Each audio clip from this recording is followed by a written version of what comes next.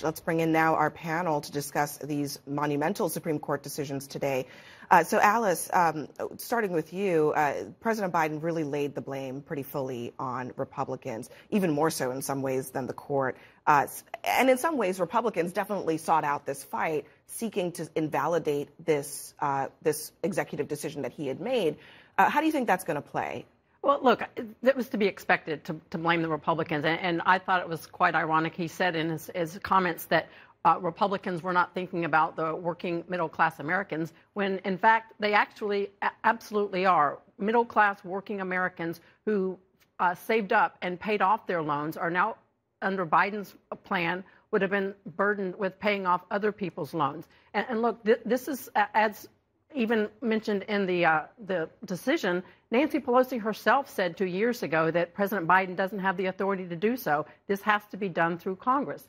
Congress has the power of the purse. President Biden did not have the authority to give away the House. And while he's going to continue to try again, he actually played the students. He really did try and promise something that he couldn't deliver, and now he's going to continue to try to do so more. But students who had banked on his promise should be really upset about this. Mo, I mean, do you think that is true? I mean, the question to him today was, did you give people false hope? And this has been hanging over students who are hoping that their student loans would be forgiven for a while now, almost a year. I don't think they're going to blame the president. I think they are going to look squarely at Republicans and look squarely at the court. It's interesting, right? I mean, the Supreme Court, particularly in the past few days, is really starting to define the presidential campaign of 2024 in very real ways. You saw a very feisty President Biden out there today, and you could almost hear the campaign argument he was going to make. I think these students who, as he said, got the notice, went to the website, filled out the application, and were days away from getting a check only to see it taken away, and Republicans celebrating that decision, I think they're going to be looking squarely at Republicans. They're going to be looking squarely at the Supreme Court. And Joe Biden sounded a whole lot like the champion for those students there today. I want to go. We have Ellie Honig with us as well. Ellie, one of the things that President Biden talked about today is using a different law, the Higher Education Act of 1965, in order to pursue student loan debt forgiveness. What do you make of that?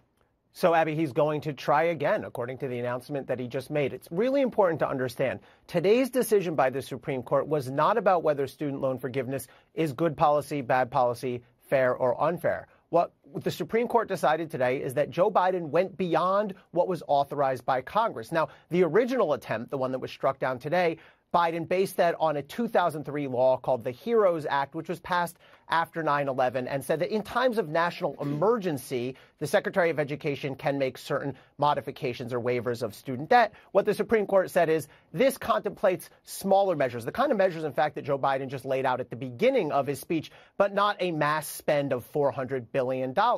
Now what Joe Biden is apparently saying is, well, we're going to try again, but we're going to use a different law. This is a broader law, the Higher Education Act, that gives the Secretary of Education, not limited to national emergencies, certain authority to waive certain loan obligations. But it's important to know this.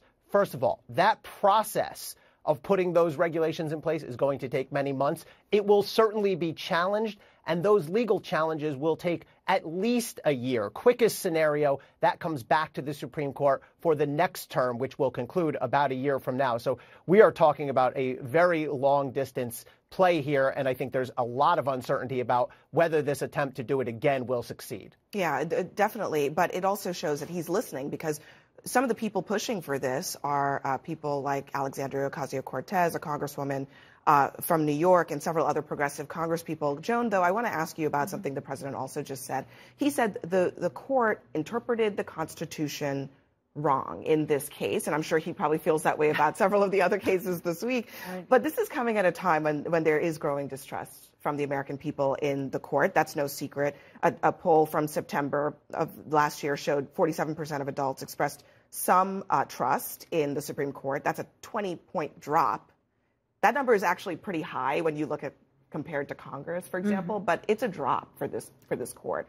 This week was really a conservative court drawing a big line in the sand here. This is so definitely a 6-3 court, and I've been saying that the difference between a 5-4 conservative majority and a 6-3 one is much more than one vote. This is a very empowered conservative majority. And Chief Justice John Roberts did something interesting in this decision that sort of reflected that he's aware, Abby, of the kinds of polls that you cite. He said, you know, people will criticize our decisions and cast doubt on the integrity of the court, but it's only because they don't like our decisions. And he talked about how it can hurt the integrity of the court and hurt the integrity of the country if people criticize these decisions as somehow going beyond the bounds of the law.